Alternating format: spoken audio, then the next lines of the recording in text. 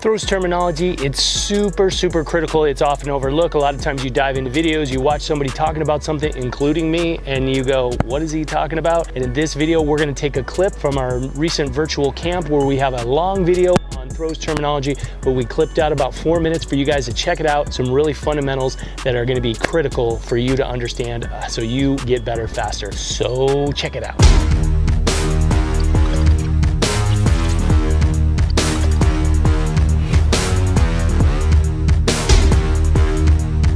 Hey everybody, it's Eric Johnson and we are back. We're about to dive into all of our pre-training, and that is going to be talking about terminology. Now, the very first thing that we like to talk about is we're going to be communicating direction. And a lot of times we say, okay, we're going to talk about 3 o'clock, 12 o'clock, 6 o'clock. So because we are now living in the digital age, when I say something like 3 o'clock, what you're going to see is most kids think 3:00. Jesus Christ. And what we are going to actually be referring to is the analog clock. So we're going to look at our old school clock. 12 o'clock is the beginning of the throw. 6 o'clock is directly the dead center of the sector. Therefore, this is 3 o'clock and this is 9 o'clock. We tend to like the clock analogy because I can keep the clock consistent whether it's a left-handed thrower or right-handed thrower, because I'll tell a lefty to turn their, if they're coming out of the back of the ring, we'll turn to 3 o'clock, or the right-handed thrower, we turn to 9 o'clock, that kind of thing. So the clock is going to be real simple. So when you hear me refer to 12, 6, 9, 3, 8, whatever, that's the clock we're referring to. Now, let's dive into terms. So one of the first things we're going to do is we're going to start with separation. Separation is the one term that's really the key. Separation, we do this slingshot analogy or a bow and arrow, we pull that back, that's that stretch, and we let it go and that energy. And that's what we're doing in separation. So it's simply separation refers to the shoulder and the hips separating. Notice my hips are going to stay forward here at 6 o'clock, and my shoulders right now are trying to turn over here to 9 o'clock without my hips moving. And then in the discus, so if I was in the shot, I'd be separated. In the discus, we have two types of separation: shoulders, hips, arm, shoulder. So you're going to notice how my arm kind of disappears. And a good way to illustrate that is when I show you with the use of a band. So you're going to see when I separate, right, and then I separate again.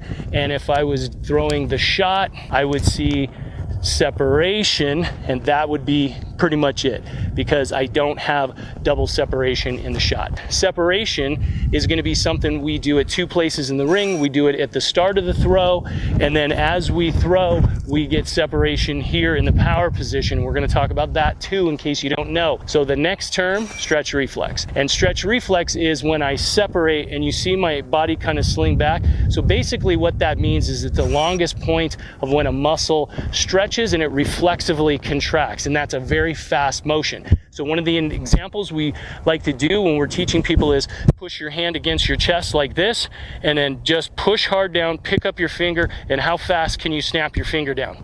Okay, so now push down again, push against your hand, peel your finger up, and snap it. That's stretch reflex, and we're trying to teach you how to move to create stretch reflex in your body. So the next term we're going to be discussing is the radius. The radius refers to the length of the implement, or especially in the discus, how far is your arm, right? The big radius. You got to have a big radius. You want the arm as far away from possible. So the distance from my hand to my thigh is shorter. The distance from my hand to my thigh is longer.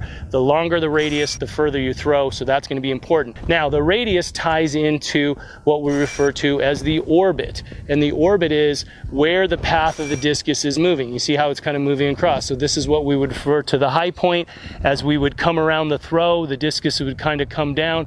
And then as we turn, it hits, this is the high point of the throw, but notice the orbit. So we're going to have high, low, high, and then out, around, and delivery. So that angle, and so when that orbit gets off, or the orbit gets off and affects the radius, these are negative things, and these are basic terms. We will, again, as we start talking and we talk through the pillars and the 6 pillars of the throwing chain reaction, we're going to be referring to separation, stretch, reflex, radius, orbit, these sorts of things. And sometimes people are like, what exactly does he mean? And that's why we're making this video.